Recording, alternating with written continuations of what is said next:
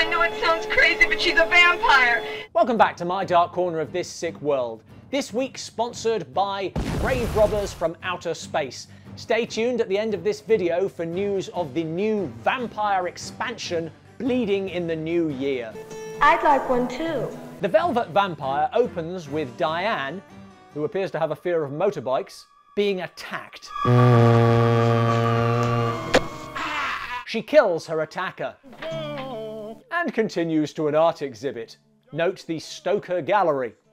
This sequence encapsulates Stephanie Rothman's film, a genuine attempt to do something interesting and different with exploitation subject matter, but ultimately ridiculous. That depends on your point of view. At the gallery, ladies' man Lee turns on the charm. You come here often?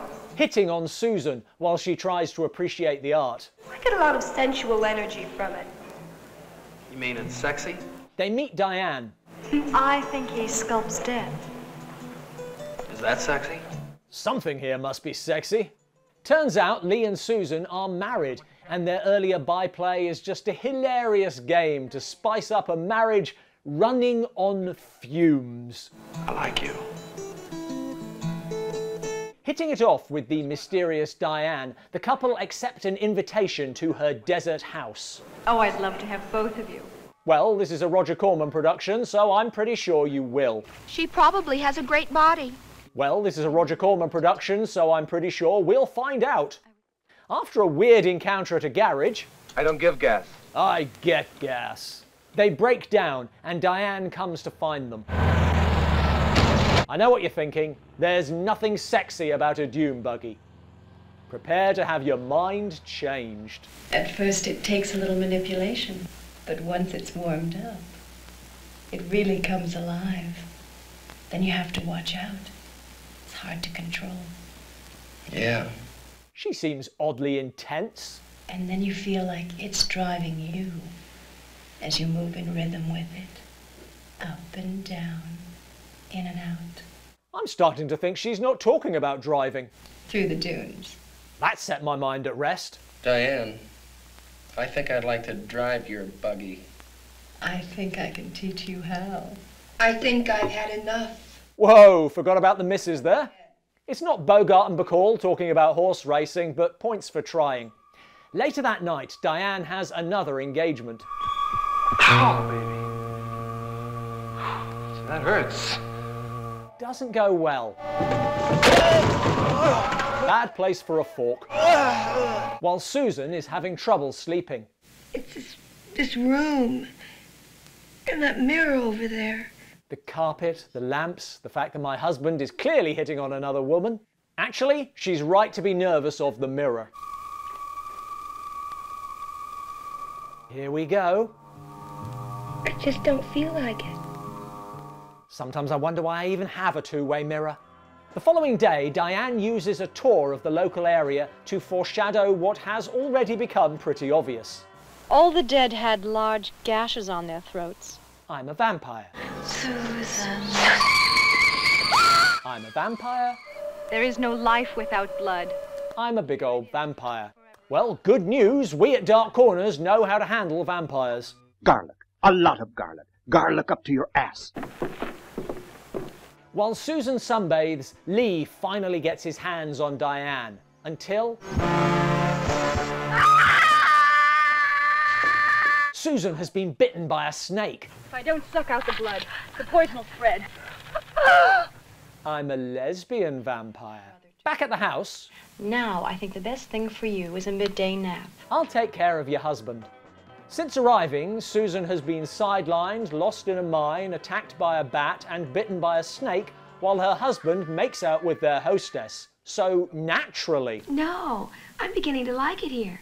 Lee gets the alone time with Diane he's been waiting for. Because my husband is buried here. I gotta be honest, this is not the afternoon I had in mind.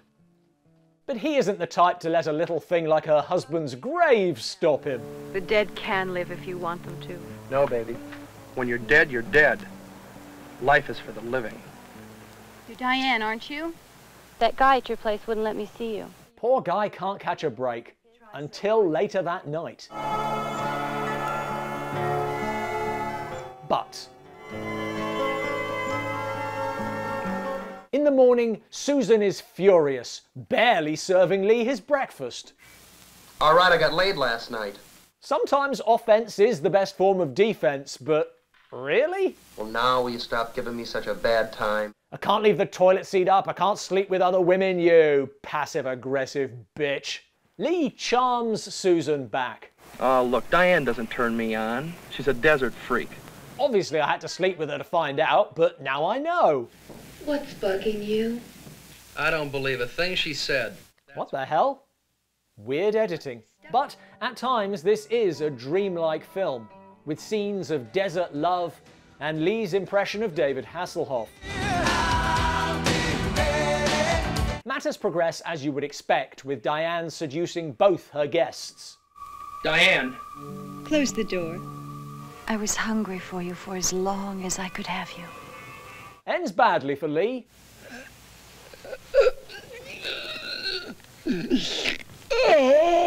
While Susan escapes. Or does she? Frankly, this section feels tacked on, while the ending briefly flirts with a real-world explanation. She had a rare blood disease. Before reintroducing a minor character to provide a twist out of nowhere. Oh! Carl! This is exploitation vampire to the hilt.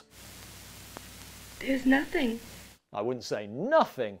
That said, there's no question that Stephanie Rothman tried to give it a more female perspective, particularly the vampire's demise, which is practically abusive.